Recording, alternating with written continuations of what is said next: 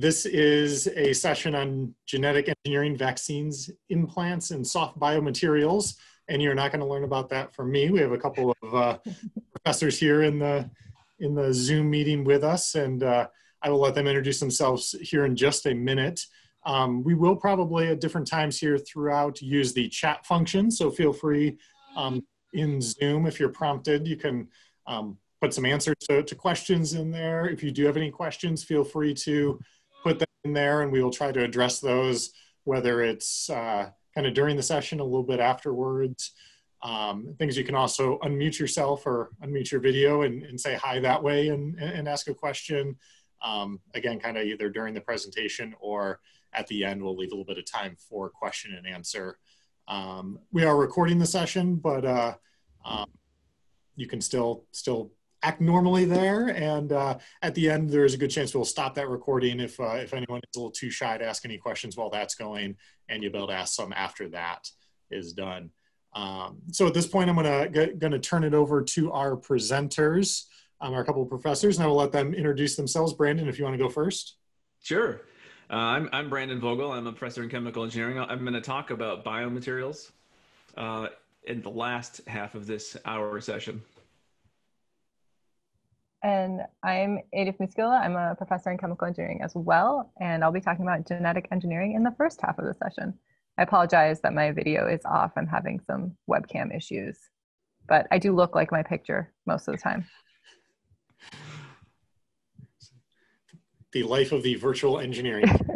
some technical issues and things. And one thing I did want to say earlier is I wish we all could be in person. Unfortunately, we can't be, but we're glad everyone's able to join us virtually here. So looking forward to learning some things here. Should we get started? Yep, go right ahead. All right, let's see if hopefully my issues are limited to just the webcam. Can you see my screen? Fantastic. All right. So as mentioned, I'm going to be talking about genetic engineering and broadly taking the view of how we humans, or Homo sapiens, have been essentially manipulating nature throughout history. And I want to start with some context to this. And I have a question. Please feel free to use that chat box. When did humans first began manipulating the genes of other organisms? When did we start trying to exert control over the life forms around us?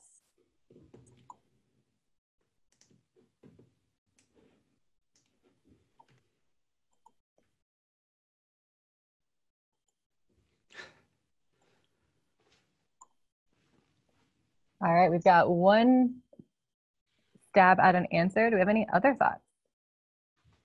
A while ago. I like the specificity.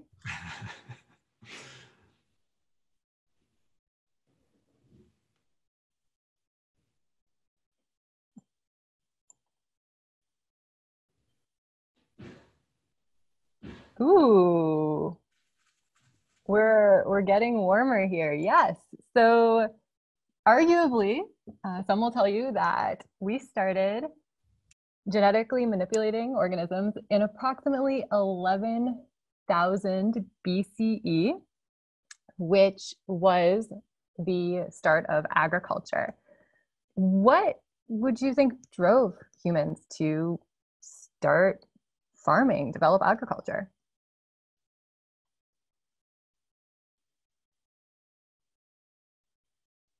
More food? Why would they care about more food? Ooh, it's like you've already heard my question before I even asked it. Exactly. So these rising populations, it is thought that overcrowding and rising populations are what drove the rise of agriculture. How did humans live before agriculture?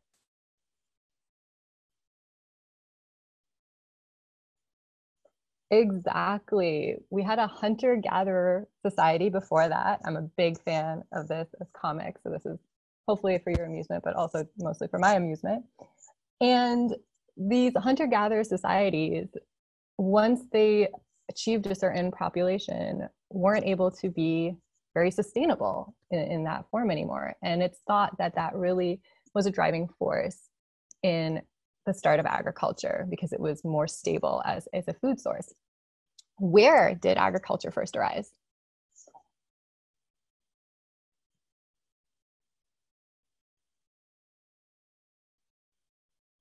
Yes, so the cradle of civilization, also known as Mesopotamia, this represents modern day Turkey, Syria, and Iraq. And anyone know what the first crops and animals that were domesticated are? Any guesses?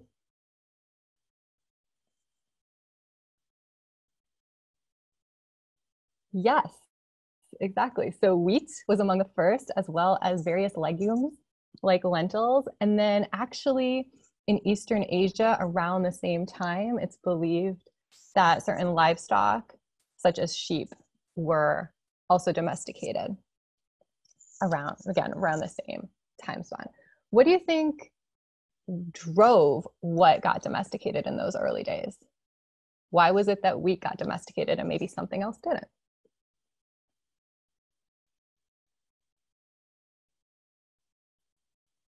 What was around the area? Yeah. What grew well?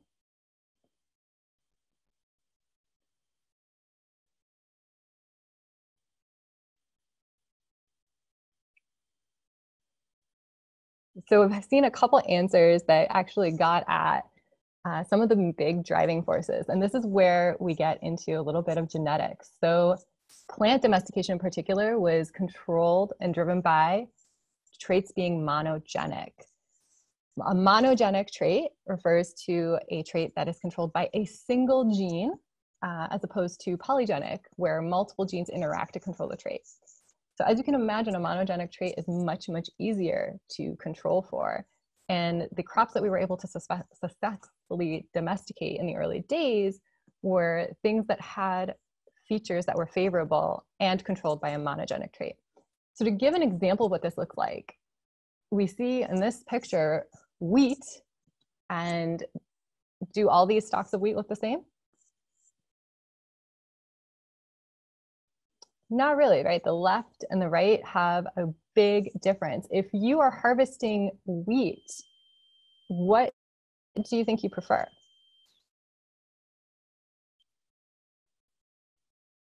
The far right. And the far right is what we think of often in modern times when we think of wheat. And you see these beautiful clusters. The wheat is all clustered right up at the top.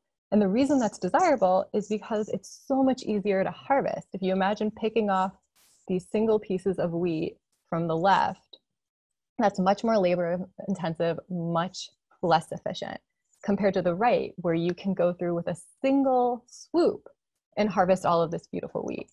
And to our luck, for early humans, this was a monogenic trait. So to contrast this with other things, how many people have had an almond? Anyone eat almonds ever? Barring allergies? All right, we got some almond eaters. Has anyone eaten an acorn?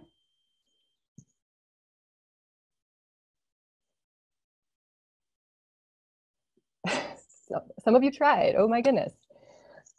So acorns, for those of you who've tried them, probably tasted pretty bitter. They should taste pretty bitter. Acorns and almonds naturally have very similar toxic compounds, but in almonds, this compound is governed by a monogenic trait, whereas in acorns, it's a polygenic. And for that reason, we have domesticated almonds, but have not domesticated acorns. We leave those for the squirrel. Kind of moving forward, I want to make some quick stops in the history of the field before we get to kind of what is going on in genetic engineering today. So thinking about history, 11,000 BCE, we have the domestication of plants and animals. And then it wasn't until the 1600s that advances in microscopy and our understanding of plant reproduction began, and we could start studying this as more of a science as we know it. In the mid 1700s was when modern day animal husbandry began, which is the cattle breeding that you may be familiar with today as a source of food. And what the early efforts in genetic manipulation looked like was what's known as selective breeding, where you picked parents, whether they were plants or animals, of desirable traits, and you tried to ensure that those plants or animals bred and hopefully got a next generation that also had those desirable traits. Moving forward, in 1866, Gregor Mendel published works on pea plants. How many people have heard of Gregor Mendel? He's known as the father of modern genetics. Great to see. But it was not until 1900 that his work became recognized. And it was in the 1900s that genetics became really a field.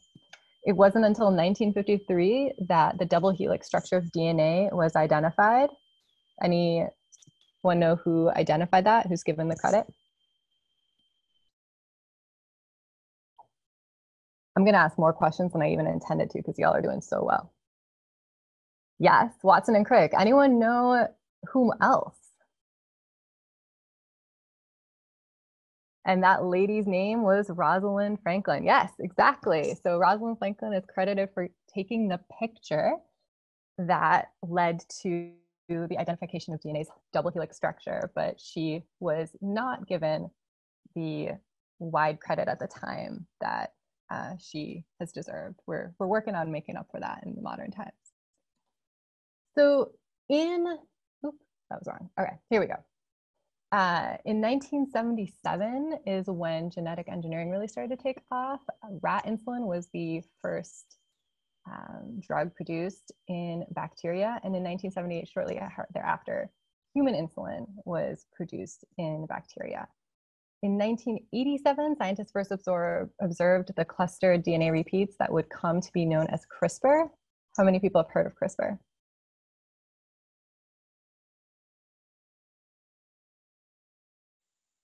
All right. So CRISPR is a really hot genetic engineering technology right now. Yes, CRISPR-Cas9, exactly.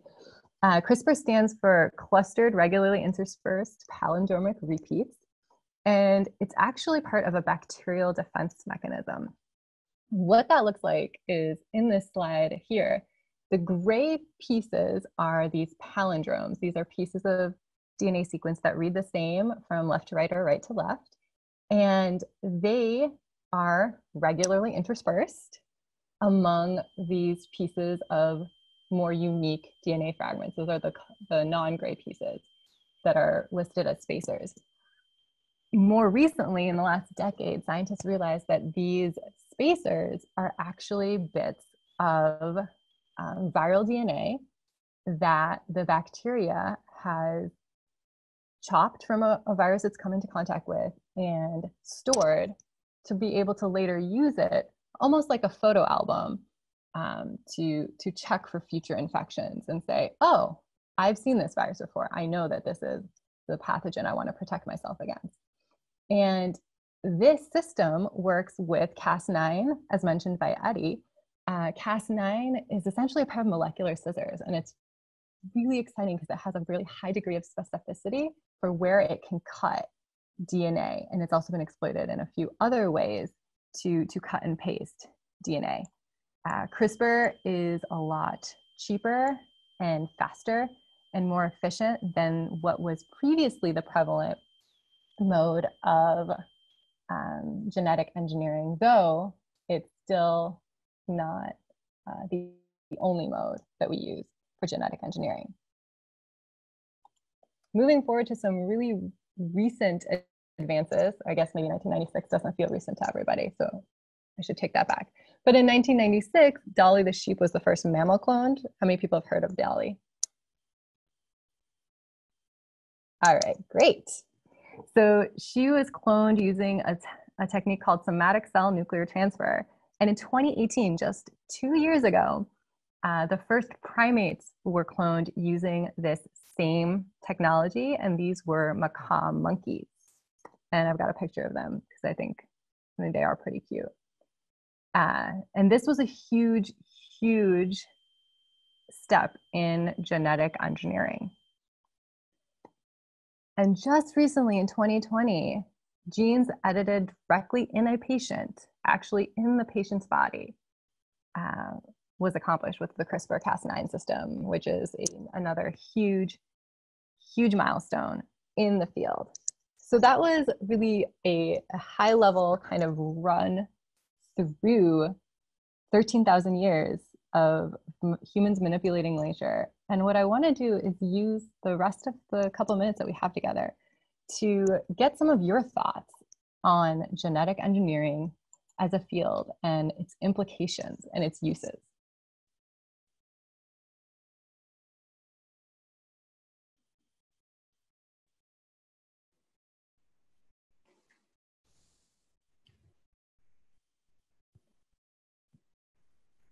Yeah, so why do we want to clone things? Does anyone have a thought as to why we want to clone things?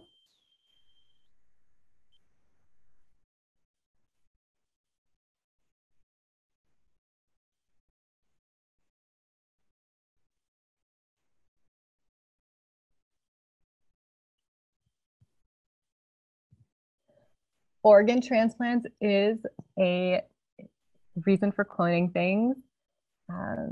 Yes, having some kind of control over characteristics, help combating disease, those are all potential motivators to clone things. There's also testing for vaccines, so being able to use clones for tests. And we're starting to kind of dive into, someone mentioned the ethics war. If you're using clones to test for vaccines, for example, are you thinking of these clones as animal clones, human clones? Does it matter?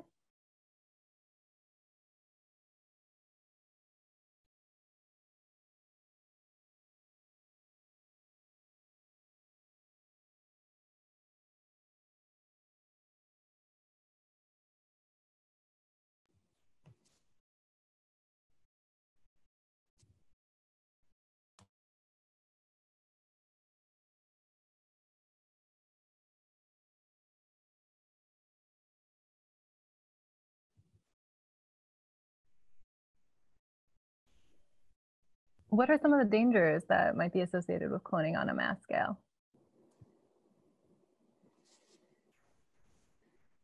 Mutation, is everyone familiar with the concept of mutation? When genes are essentially, they go awry, something happens that wasn't meant to happen. Reduced biodiversity, why is reduced biodiversity an issue?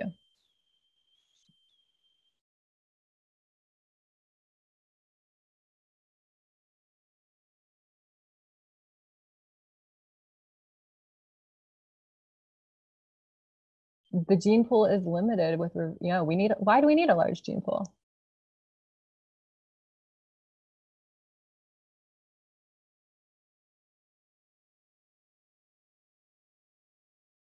Anyone familiar with, for example, the potato famine of Ireland? Yes, more susceptible to disease, exactly.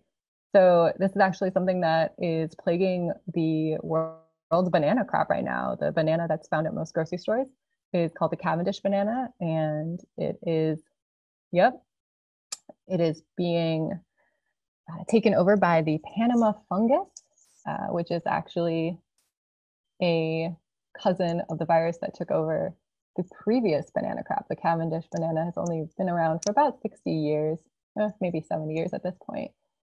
But in the 50s, there was a different banana that succumbed to this same disease and essentially became wiped out, which is a similar risk that we run against with any type of loss of biodiversity. And I think there was a question about, there was a question related to COVID-19 I saw earlier that I'm trying to scroll up to get back to.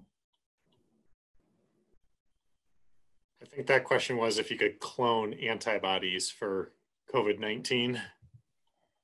Yeah, so you could, so there's actually two ways that people use the term cloning in genetic engineering. So one is to create a full replica, and then it's also used on a smaller scale when you clone a gene into another organism to create a protein.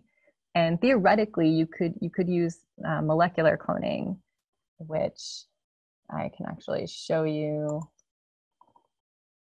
here, where you cut and paste a gene that creates a protein into a cell, usually a bacterial cell, and that bacterial cell produces that protein in large quantities.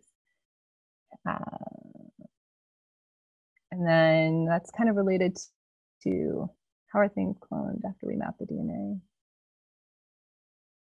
So when we're talking about large-scale cloning, like the cloning of the macaque monkeys, what they actually did was they worked at the level of the egg cell of the macaque, and they removed the DNA from the initial egg cell that they had, and they put in the DNA of the monkey clone they wanted to create. If that makes sense.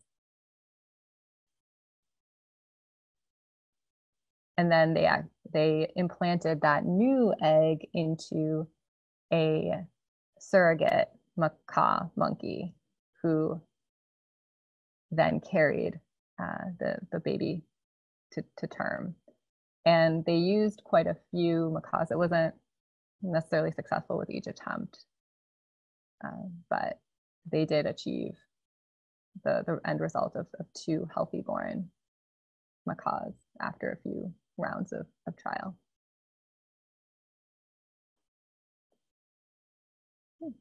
So we're actually out of my allotted time, but if you have any questions, you can always reach out. Maybe we'll have some time at the end, and I'll just take this last question. So success in making a clone, if we're talking about a mass scale clone, or sorry, a full scale clone of an organism, would be, do you have a viable or a living organism that's produced, and does its DNA match the original intended? On a smaller scale, like what I have in the picture that's actually still up, it's more, is your bacterial cell producing the protein that you've cloned into it? And I'll end there to give Professor Vogel his full time. But again, if you have any further questions, please don't hesitate to reach out to me. I always enjoy talking about genetic engineering. I teach a class on it, and sometimes I talk too much. So.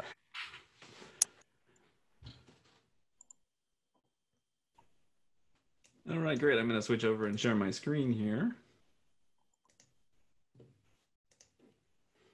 Can everybody see my screen? Yeah. All right. Get my chat window ready. All right. So for my session, I'm Professor Vogel. As mentioned earlier, I teach chemical engineering. One of the electives that I teach at Bucknell is biomaterials. And so it's a 14-week course. We're going to try and put 14 weeks into 22 minutes. And so we'll see how successful we are. All right. Before we get into the meat of the material, I wanted to do a little exercise. And so in the chat window, can you tell me or list a biomaterial that has ever been used by you or someone you know? Note, I know that you may not know what biomaterials are, but I'd like you to think about what the word means and then kind of make an educated guess. You've now had Professor Meinert and Dean Mather and Professor Wakabayashi, and they've kind of talked about materials as well, and I think Professor Raymond. And so you should have some background in materials, and so let's see if we can focus ourselves around biomaterials. So let's fire away.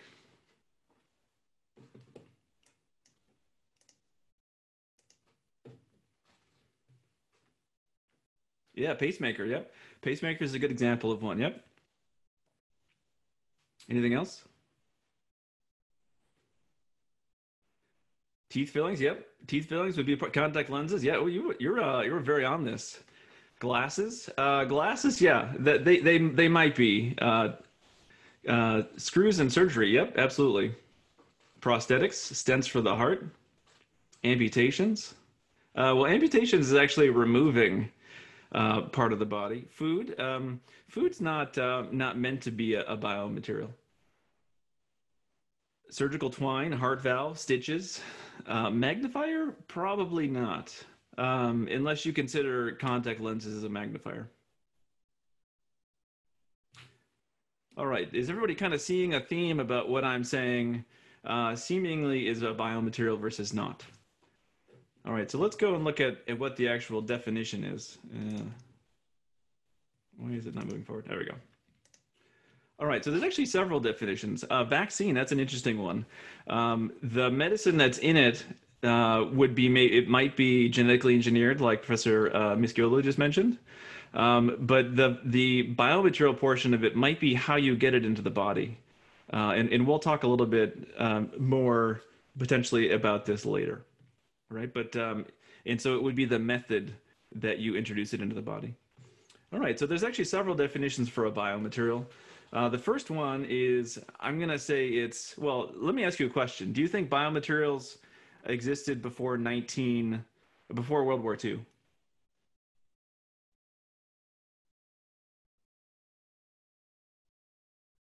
All right, I'm seeing lots of yays and yeses, a couple of no's.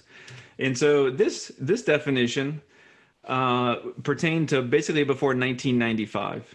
All right, so biomaterial is a non-viable material used in a medical device intended to interact with biological systems. All right, this kind of makes sense. Around 1995, some medical doctors and engineers got together and they devised a way to take cells from a patient, culture them up, and then reimplant them, and then try and regrow body parts. Notice in this definition, what does the word non-viable mean?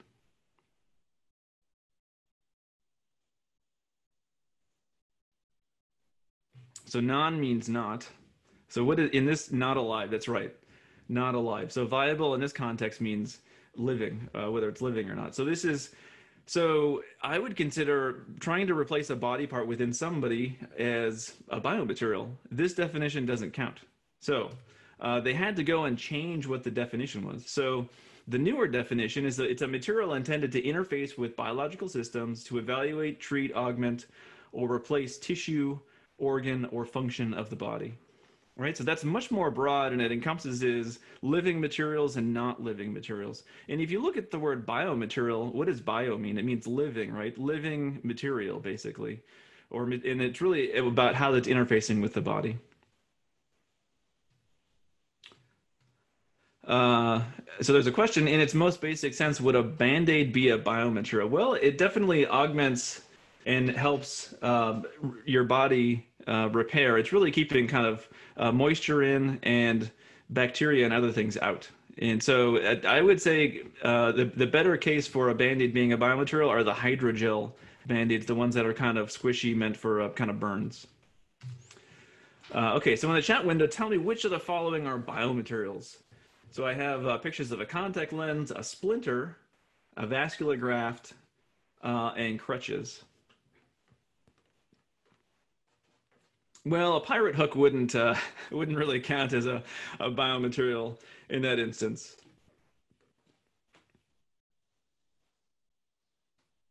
All right, so I'm seeing answers here. I see contact lenses. So I see 1 and 3, which would be contact lenses and vascular grafts. Yeah, so I think that contact lenses are, they fit that definition, right? So they're interacting with the body. They're augmenting your ability to see. What about the splinter? That's interacting with your body. Why wouldn't that count?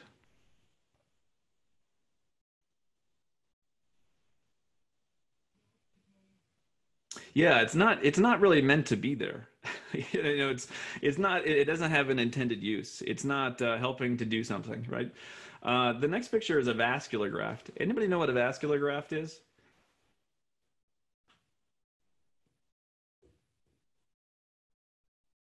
So if you have a wound on your body, or you have a clogged artery or something, and you need to repair part of your vasculature, your circulatory system, if they can't take it from somewhere else, they need to find some vasculature. And so one option is to actually implant these grafts in. So that they would do is take out the section that is maybe blocked or has been damaged, and then they would sew these in, and then it would kind of incorporate itself into the blood vasculature and allow blood flow through them. And so, so these are obviously biomaterials, and they're typically made out of things like expanded polytetrafluoroethylene, which is the same type of material that you put on non-stick pans, otherwise known as Teflon. All right, and then, okay, so the more controversial one is crutches. Do people consider crutches to be biomaterials?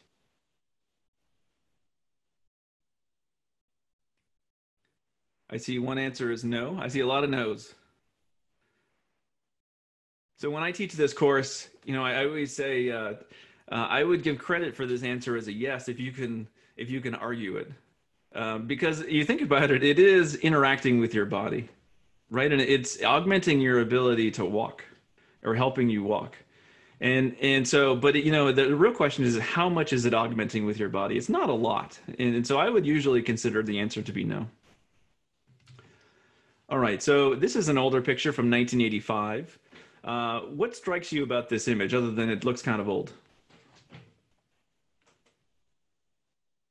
So what pops out to me here is everything is synthetic.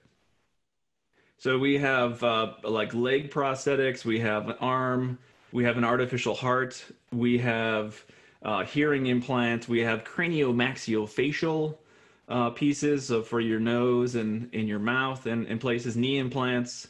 Notice none of it is living, right? And so this is a good example of a transition we're going to see from materials that are just meant to kind of augment people's ability or help them out to basically materials that can replace living tissue, all right? All right, so what would you consider, or what should we consider when designing a biomaterial? What are things that you think might be important?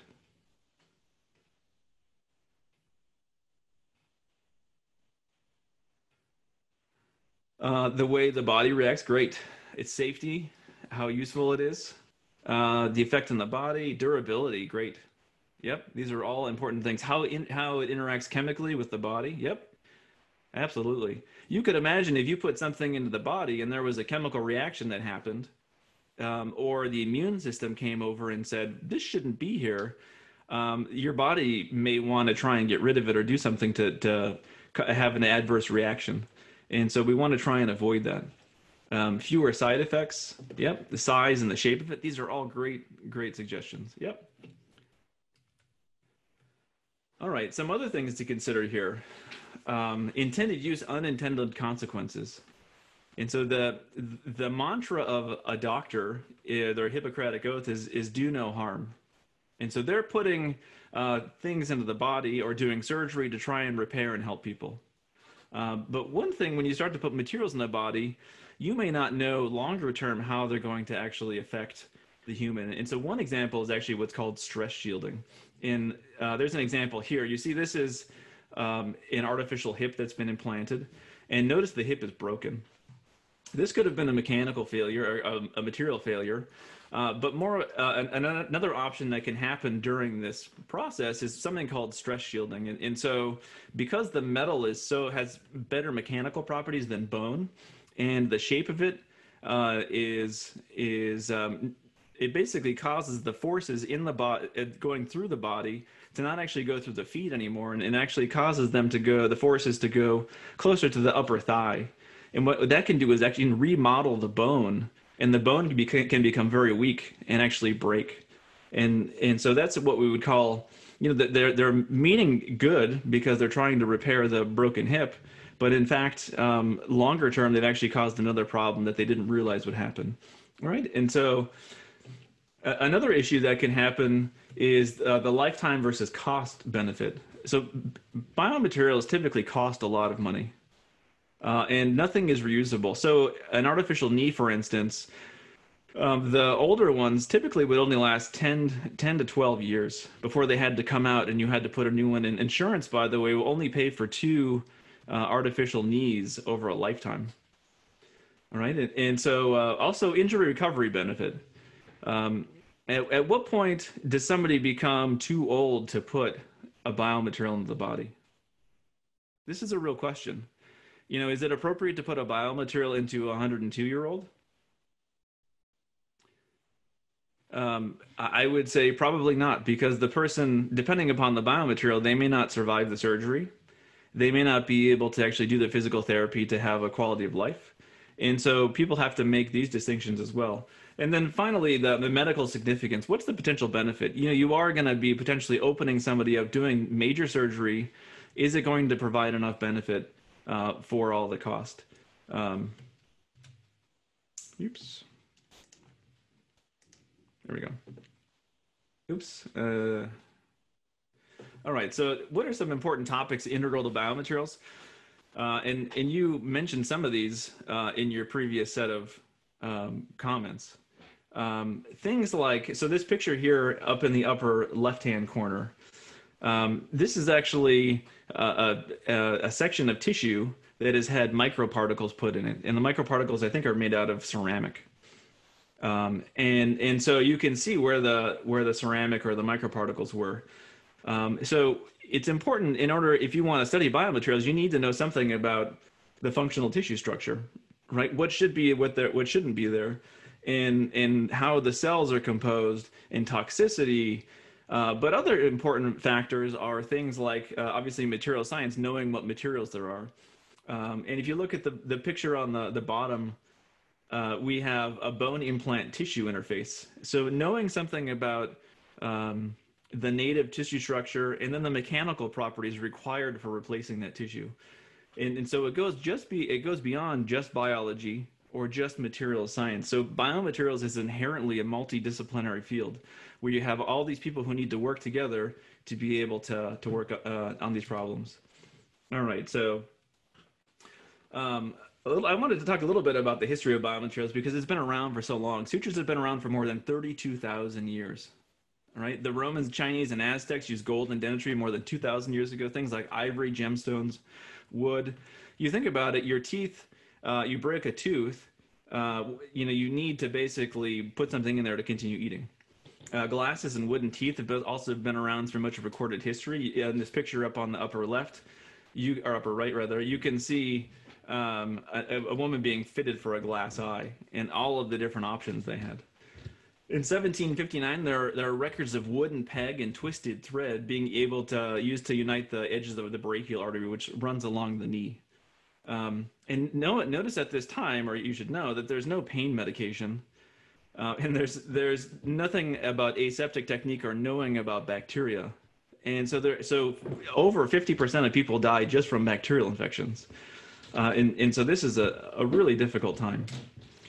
I wanted to point out this person called, his name's Ambroise Paré, and he's the father of modern battlefield surgery. And he developed a whole bunch of different instruments, as well as ideas and design concepts for the prosthetic leg, hands, arms, all different parts. And this is from 1564, to give you an idea, which is pretty remarkable. Now, you can look at some of these tools that they use on the battlefield, that they're rather crude looking. And again, they're not sterilizing any of these things at all. They're just trying to do things. And this is an important point here, because throughout history, it's been the hero doctors who want to try and help the patient survive the battlefield that have developed a lot of the innovations related to biomaterials. Contact lenses, the concept was developed by Da Vinci.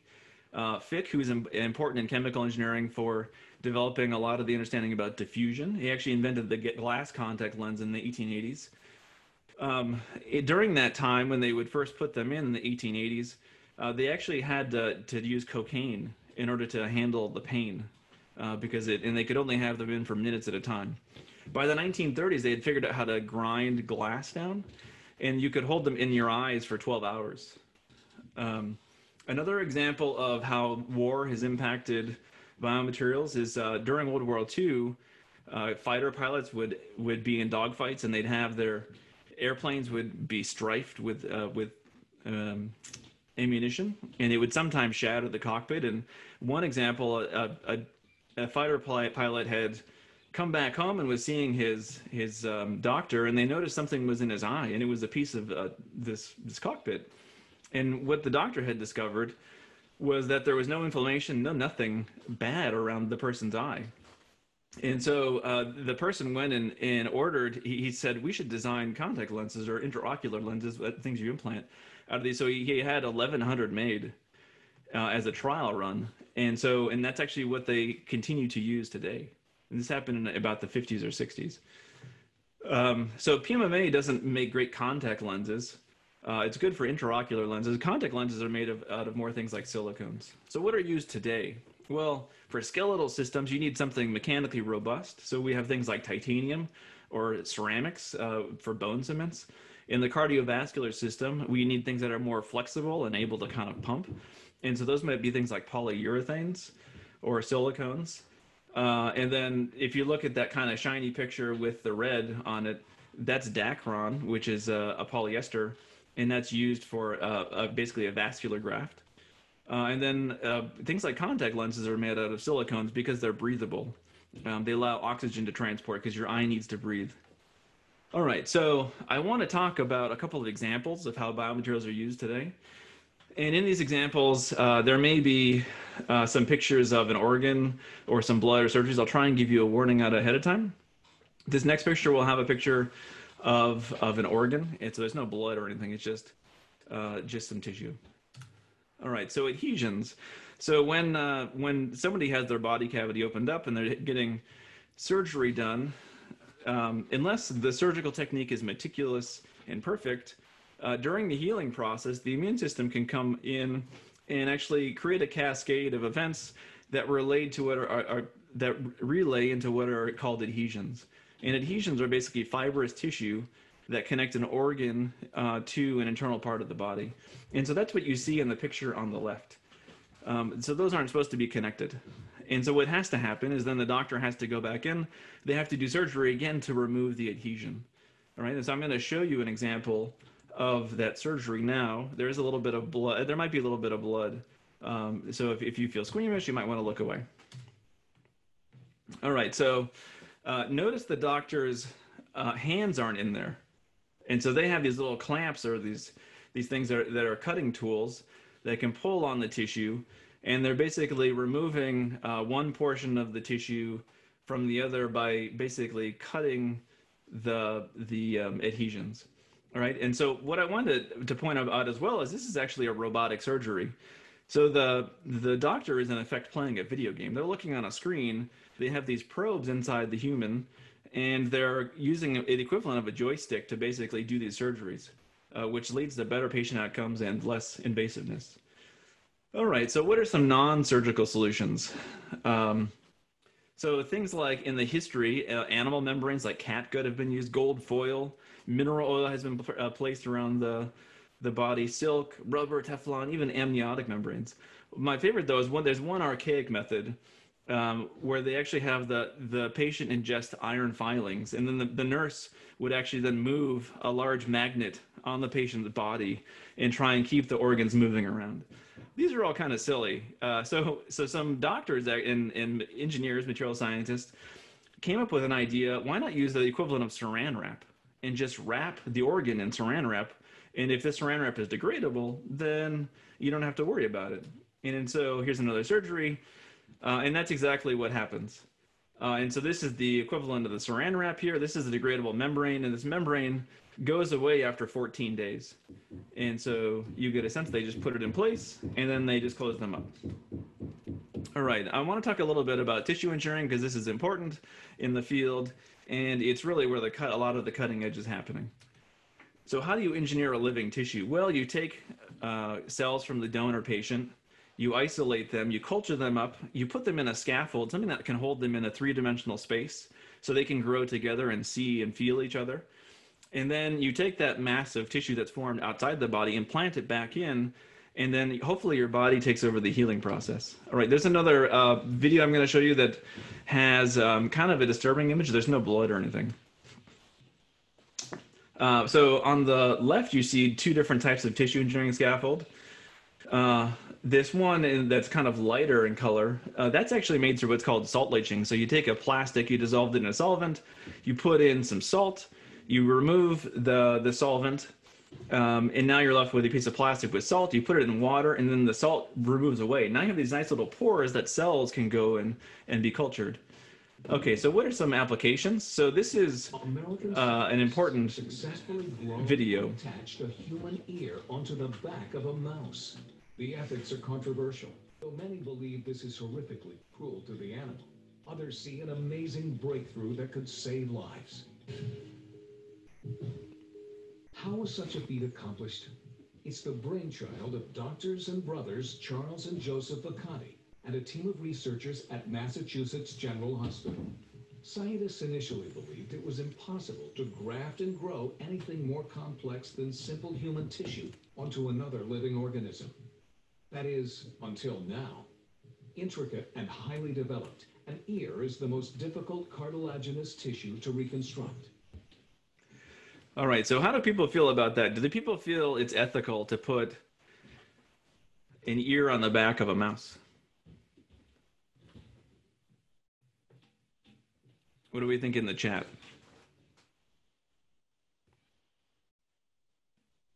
I'll point out these mice have actually been genetically engineered. Notice how they have no hair.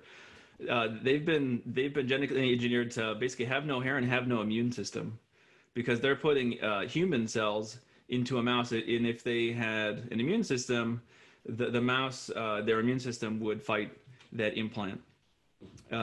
Is the mouse being harmed by it? Well, I mean, you could argue that having an ear on your back that's roughly, a third of the size of you could be harming the mouse. I don't know that it hurts the mouse, but it certainly doesn't feel comfortable.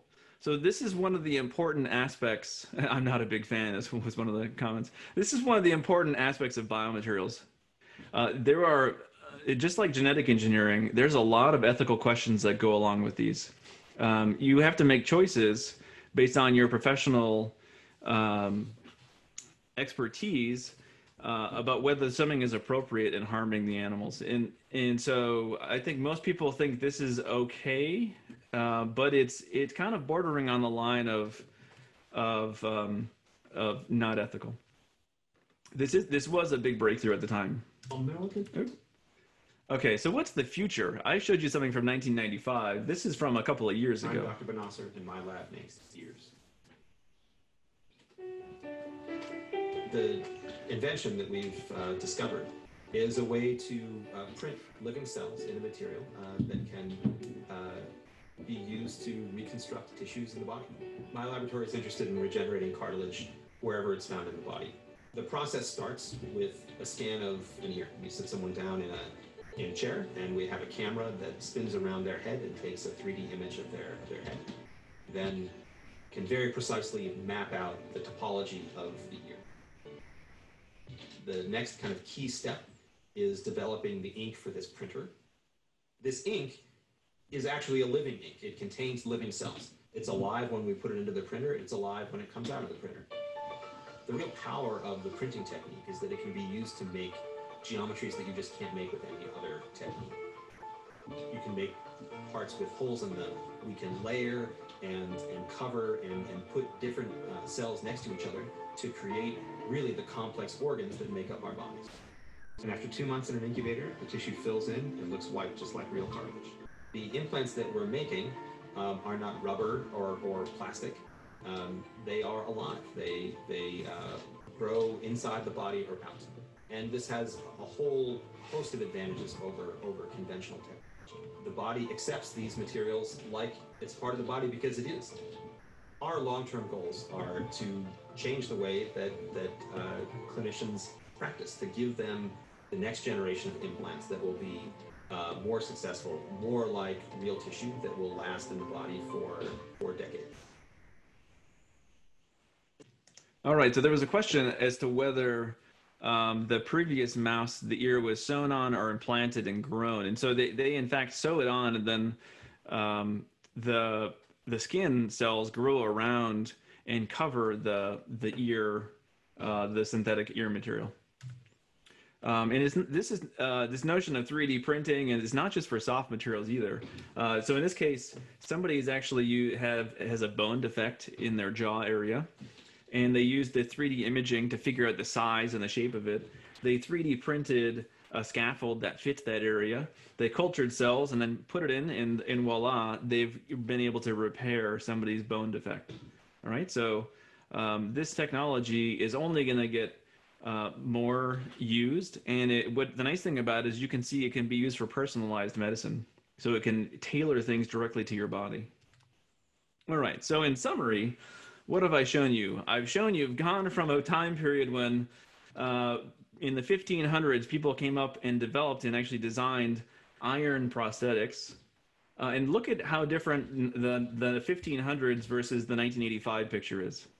It's not, right? I mean, that is fundamentally not very different. The material is a little bit different. It's a little bit lighter, but fundamentally it's the same idea. But now, in the last 30 years, we have this concept of, hey, why not try and regrow it? Why not try and take cells and repair, and instead of putting a piece of plastic and having somebody use that to hold them up or provide augmentation, or why not try and regenerate it? And so I leave you with this video here.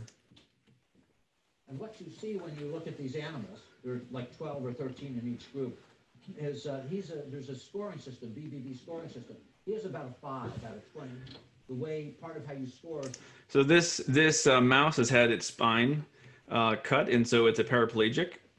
And so they've developed a conduit material where you can put cells in, and they can basically link the two ends of the spine that have been cut, and then have the spine grow back together. The claws are splayed in an awkward fashion. So this is before. They're not able to support their own weight.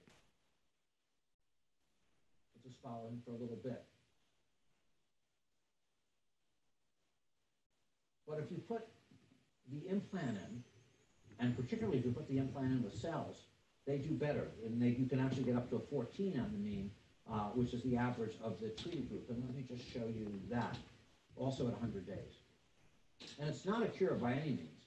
They're still clumsy, but he's doing much better. He is able to support his weight, and he's kind of heavy. Notice the paws are also splayed more normally. So I think that's part of the promise that biomaterials and the field of biomaterials holds moving forward. And with that, that's the end of my talk, and I'm happy to take any questions that you have. Or if you have any questions for Professor Miskioglu, I know that she has to leave for another meeting at 2, and so if you want to get those in, I can stay a little bit longer if people want to talk. And I think people can ask those questions either in the chat, or if you do want to unmute yourself, you're more than welcome to do that. And I know there was just a couple of questions right there, but I know there was one that mentioned about the living ink. Where does the living ink come from that was in the one video? Yeah, so the living ink comes from a material like collagen, and they mix it with cells, and then they put it into basically a syringe that is connected to a 3D printer. And so they program the 3D printer, and it knows it has an XYZ axis, and it can basically create layers of this ink. And then that's what they culture.